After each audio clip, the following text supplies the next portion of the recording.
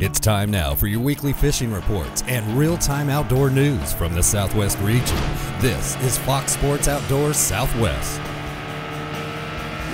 So, you go in, you sit down at your favorite restaurant at the corner table on a Friday night. You pick up the menu, you peruse down it, and you tell the waiter, I think I'll have the blackened tilapia. Did you ever stop to wonder, what is a tilapia? What does one look like? Where does it come from? How do they catch them? Well, on today's show, you're going to see my very first experience at a sport that's actually beginning to catch on around some parts of our region, and it's fishing for tilapia. I'd like to welcome you in right now to Glen Rose, Texas. This is Squaw Creek Lake, or Squaw Creek Reservoir. It's a power plant lake, and it is loaded with tilapia. We'll talk about where they come from, how they feed, and how you could actually take a bunch of kids out, catch a bunch of tilapia to take home and eat for your very own. While I'm out doing that in the Bass Tracker Pro Team 175 TXW, we're going to be taking you around the region for your local fishing reports. We've got an expert team of insider reporters today just waiting to give you all the latest information for your weekend fishing trip. So, let's get the boat launched, let's get out in Squaw Creek Lake, let's get started catching some tilapia. Let's take you to the FSN studios for your weekend planner. The Solunar tables are pointing to Sunday as the best opportunity for fishing this weekend. The peak activity should begin around 8:54 in the morning and again at 9:16 in the evening. The sun will rise at 7:14 and set at 7:26, and the moon will only be 11% illuminated. Stay with us, all of your fishing updates from around the region are on the way, and I'll return with Bassmaster Elite Angler Tommy Biffle with some advice on crankbait fishing. Fox Sports Outdoors is brought to you by Exide AGM Marine Batteries. Starts like new, stays like new longer. By Gene LaRue and Bobby Garland Lures. With our baits, a good day of fishing is in the bag. By Motor Guide, trolling motors engineered for anglers. And by Nitro Performance Fishing Boats. Welcome to the big leagues.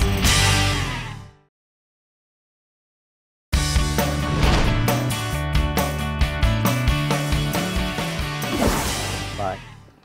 Got him. Look at that big dude.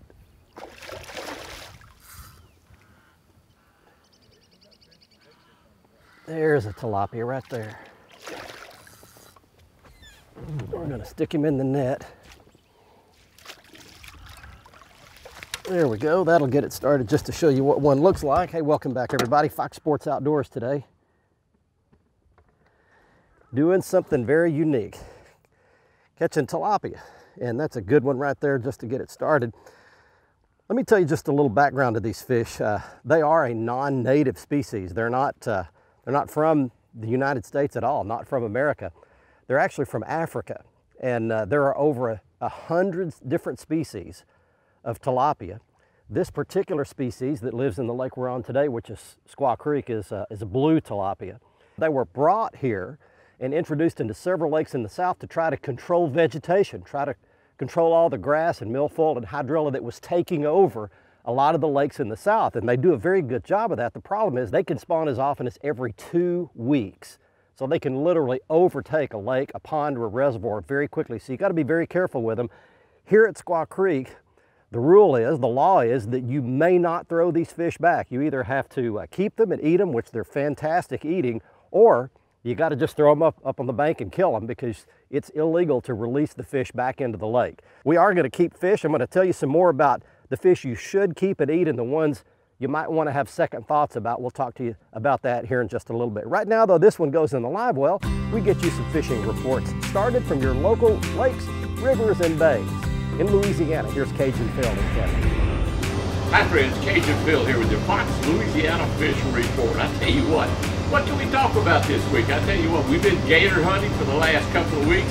Lots of big old gators. Matter of fact, we averaged almost 8 foot of gator for all of our hunters. As far as the dove hunting goes, well, we got a lot of dove also.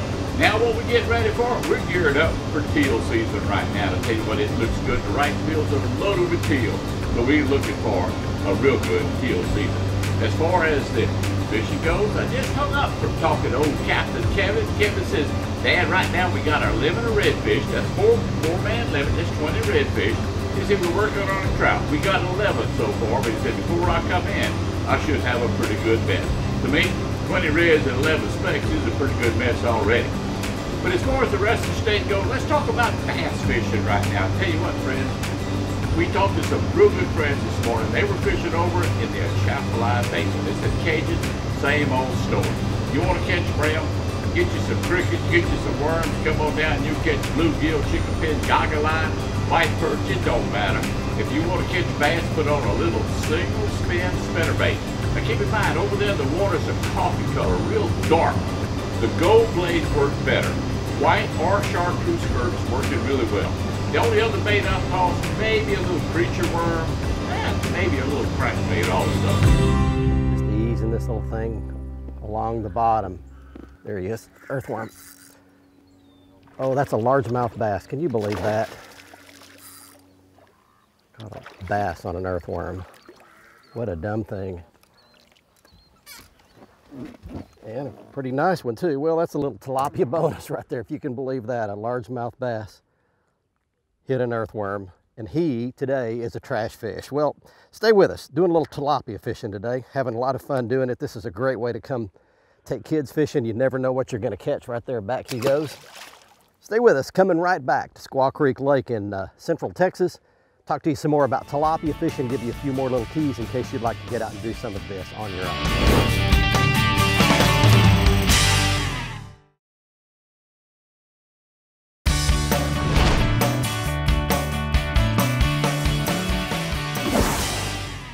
Here's a bite right here. Got one. Another tilapia. Oh, that one's got real bright blue fins. Yeah, there we go. Blue tilapia. Hey, welcome back everybody. You're on Fox Sports Outdoors today, and we're doing something we've never done before. A little tilapia fishing for you right there. That's a nice specimen right there. These are tropical fish, and they cannot live in cold water. The hotter the water, the better they like it. That's why they like power plant lakes. Squaw Creek, where we are today, is a power plant lake, and the water here is artificially warmed. So these fish, particularly the blue tilapia, are a little bit tougher. They can actually live in a little colder water than some of the other tilapia species. This particular one can live in water temperatures down to 45 degrees, which it never gets to in these power plant lakes, and that's why they thrive so well and actually overpopulate. Wild caught tilapia like these are really good eating and they're good for you. But there are some warnings that are out on the farm raised tilapia. They deal with the omega-6 fatty acids that are not very good for human consumption. And there are some reports that say these farm raised tilapia are extra high in that omega-6 fatty acids. So you may want to go make a determination for yourself after reading some of the reports as to whether you want to eat the farm raised fish or not. But these are the wild caught ones, and they are absolutely good to eat, and we are keeping a bunch of them today. We're going to fillet these up. Hey, let's get you some more fishing and lake reports right now. Let's go to Texas with Brian Hughes with your freshwater report, followed by Bill Olson on the coast. Hi folks, welcome to this week's Lone Star Lakes, brought to you by More Security and Heritage Safes. Now this week we ventured all the way west, just south of Lubbock, to Lake Allen Henry. You may remember a few years ago, Allen Henry was putting out mucho sharalunkers each year, and then it got kind of quiet. Well, I don't think it's through with big fish. I think they're just through talking about it. When you come to Allen Henry, bring your big baits, your big spinner baits, your big Texas rig worms, and even upsize your drop shot rigs. Work the ledges, work the slides out in the deeper water as the water levels have dropped a little bit over the last couple of years. That'll get you on some big bass on Allen Henry. Now over at Lake Louisville, north of Dallas, the catfish are going crazy in shallow water. They're up in 2, 3, 4 foot of water feeding on young shad. Use your cut bait and you'll catch plenty of Louisville cats. And finally, Ray Roberts Sandies off the main lake points surfacing in the morning. Use your small top waters and then some little slabs after that, and you'll get sandied on Lake Ray Roberts. That's this week's Lone Star Lakes, brought to you by Heritage Safes and More Security. Now let's check in with Mr. Bill Olson. He's on the coast. Hi folks, this week's report is brought to you by Port Aransas on Mustang Island. the fishing capital of Texas, where anglers enjoy pristine bays, estuaries, 18 miles of surf, and the deep blue waters of the Gulf of Mexico. Plus, the local restaurants will even cook your catch come sundown. Come fish and play Texas Island style. For more information, visit portaransas.org. Well, anglers are seeing a more consistent pattern with cool fronts arriving almost on a weekly basis. Air temperatures on the upper coast are running about normal, with mid-coast temperatures running cooler than normal. Bird activity continues to be the hot ticket on Sabine and Galveston bays. If smaller schoolie trout are encountered, tie on a heavier 3/8 ounce jig head to get down below those schoolies to better fish. Redfish continue to be active throughout Sabine and Galveston bays. Anglers working birds and drifting mid-bay reefs in East Matagorda have been rewarded.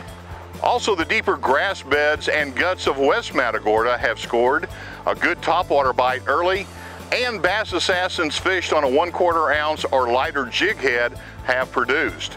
Now, live bait anglers fishing mud, trailer, dagger, and other mid-coast hotspots have switched to piggy perch now that croaker have gotten too large. Also, a good topwater bite early and lasting longer on cloudy days is occurring. Soft plastic tails have continued the action once the topwater bite slows. Redfish around Bird Island Basin have been good. Also, anglers have been rewarded around Shamrock Cove. On the lower coast, Longbar, Mexiquita Flats, and gas wells continue to be most often mentioned. A mixed bag of trout, redfish, and drum have been caught. Offshore weed lines continue to hold a variety of pelagic species. This weekend, both Saturday and Sunday have a double tide schedule of 2 high and 2 low tides each day. I'm Bill Olson, and I'll see you on the coast. There's one swimming in a live earthworm, and he bit it. Paralyzed. Come in here. All right, there's one right there. Hey, tilapia fishing, man. Let me mention a couple of things real quick before the next break. Social media. We've really made a change, and we're updating everything on our Twitter feed. So if you want to see the latest fish pictures, video from us, Coast to Catch of the Week winners, lots more fishing information, you need to see it on our Twitter feed. The Twitter address you see at the bottom of your screen. We are still occasionally updating our Facebook page, but you need to join Twitter if for no other reason, just to follow us, because we put a lot of good stuff up there. And the other thing, all of our latest video, how-to videos, product videos, latest episodes, sneak peek previews, you'll be the first to see everything each week on our website at foxsportsoutdoors.com. Right below the latest episode, you'll see more episodes and video here. Click on that and you'll see the whole array of all of our latest videos. We'll be back for more tilapia fishing right after this. Fox Sports Outdoors is brought to you by Academy Sports and Outdoors. Right stuff, low price, every day. By Mercury Marine, celebrating 75 years of marine excellence. By Stren Fishing Lines, the standard of dependability. By Tracker Boats, it's more than just a boat, it's a tracker. And by Whataburger. Get your day started at Whataburger with the new jalapeno cheddar biscuit.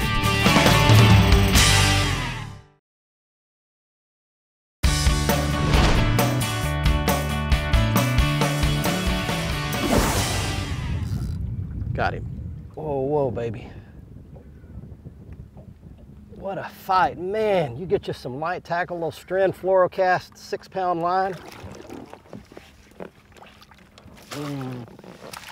And they are a blast. Look at that dude. Look at the color on this fish. That's a blue tilapia, believe it or not, even though he's kind of a pink color.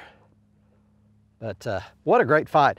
These fish, if you read about them online, they're represented to be vegetarians. I can promise you that is absolutely not true. We've seen these fish today blowing up on schools of shad. They're little bitty tiny shad just roaming in herds all throughout this flat in here. And these tilapia have literally been schooling on those, killing them, and then eating them. They absolutely are not vegetarians. Also, we've had several boats around here that have been catching them on little spinners and little plastic grubs. So you can catch them on artificials. Now, I've been catching them on live earthworms, and also I've got some friends that have been catching them on dough or bread. Light spinning tackle is perfect for these. These particular fish are holding a foot or two off the bottom, so I'm throwing it out on a little split shot, letting it go down and gently lifting it up and trying to hold it about a foot off the bottom, and that's where they're biting it. All right, we've got tilapia working today and teaching you how to catch them. And right now we're going to get you some more fishing and lake reports. It's Oklahoma time, and here's Gary Dollahan. Hey, when longtime Grand Lake fishing guide Ivan Martin calls and tells you the crappie are biting, you better pay attention. Well, he did, and I am. The crappie are biting on Grand Lake. Ivan says you can catch those fish in the brush piles. This is also the time of year, and will be for the next several weeks, you can catch them shooting docks. Now, if you haven't learned the shooting dock technique, here's the time to practice it. It's like using your rod and reel like a bow and arrow to shoot and skip your crappie jigs back up underneath those obstacles and obstructions around the bow docks, catch the crappie suspended underneath them. A lot of fun, learn that technique. Good crappie reports coming in from elsewhere too. Now, George Tolson and his son-in-law John Wagner had a great trip on Lake Hudson. They caught good numbers and good sized slabs, casting and swimming the baby shad swimmer over brush piles 10 to 12 feet of water. Their best colors were glacier and electric chicken. Now, George also said they caught some nice bass on that same outing, fishing the biffle bug on the hardhead, dragging it through the rocks. Great bass fishing, great crappie fishing, Lake Hudson. Good bass report coming in from Keystone Lake too. Jack Seawright called, said he's catching good numbers and good size of bass, fishing a shaky head rigged with a tattletale worm on the long points 5 to 7 feet of water. So you can also catch some fish on a jig, also catch some fish on a weightless salt flicker thrown in and around the shallow brush on Keystone. Jack asked me to remind you that as we see some of our fall drawdowns taking place, Keystone's down about 4 or 5 feet now, to be careful navigating those waters because you have some underwater obstructions close to the surface now. Take care.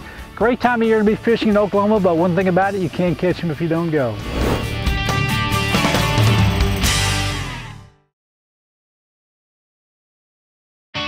Fox Sports Outdoors is brought to you by Costa Sunglasses. See what's out there. By Luz, setting a new standard in fishing performance. Feel the difference. By Strike King Lures, #1 in fishing. By Lowrance Electronics, find, navigate, dominate. By Fort Worth Nissan, Fox Sports Outdoors is powered by Fort Worth Nissan. Welcome back, everyone. It's time for the Whataburger Ask the Pro, where viewers get questions answered by professional anglers.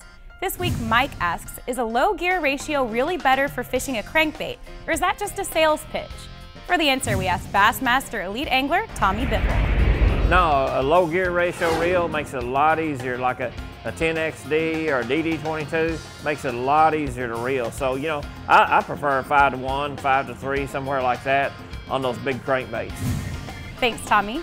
If you want some help from one of the pros, go to foxsportsoutdoors.com and follow the Ask the Pro link to submit your question. Now it's time for someone to win a new pair of sunglasses on the Costa Catch of the Week.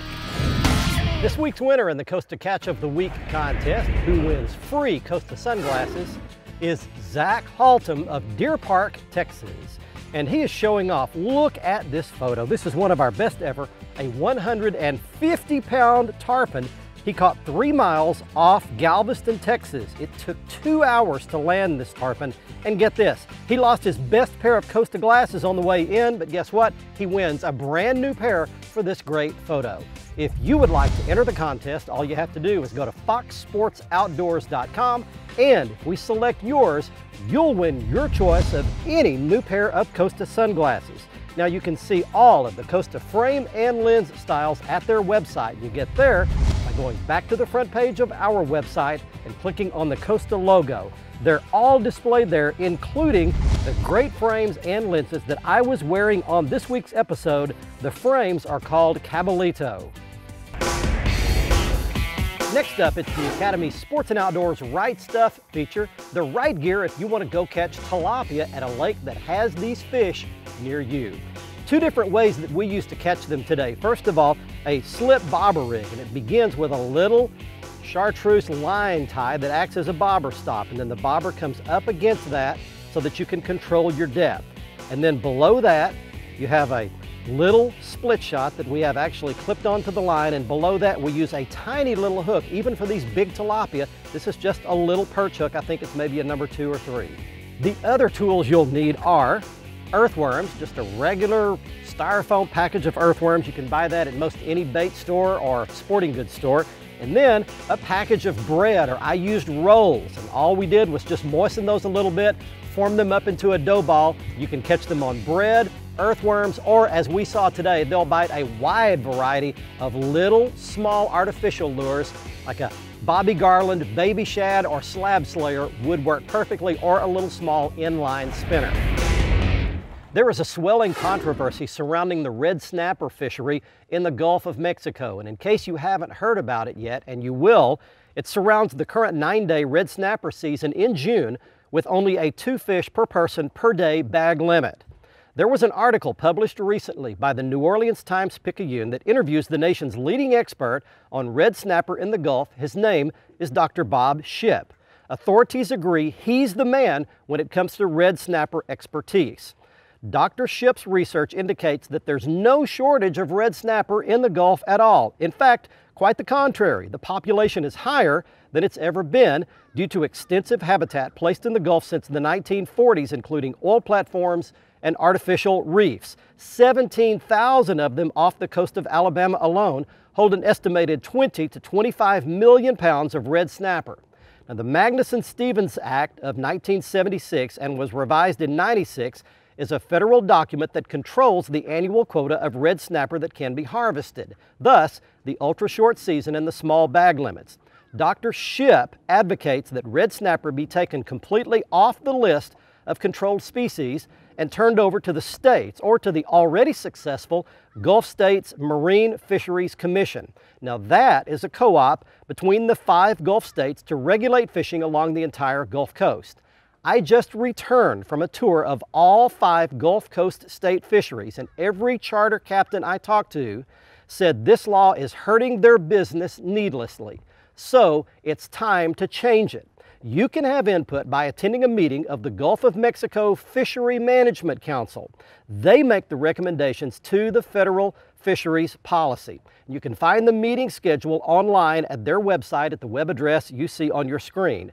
And you can read the article quoting Dr. Shipp at our website at foxsportsoutdoors.com. Your voice counts, and you can play a role in making some sense out of a senseless situation.